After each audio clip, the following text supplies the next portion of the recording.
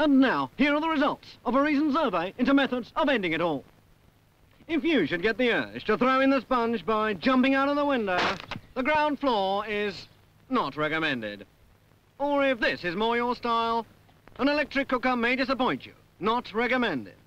Or for those most romantically inclined, a disused railway line is definitely not recommended.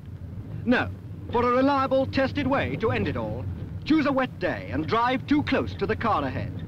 You needn't go too fast. It needn't be too wet. For effective suicide, drive close in the wet.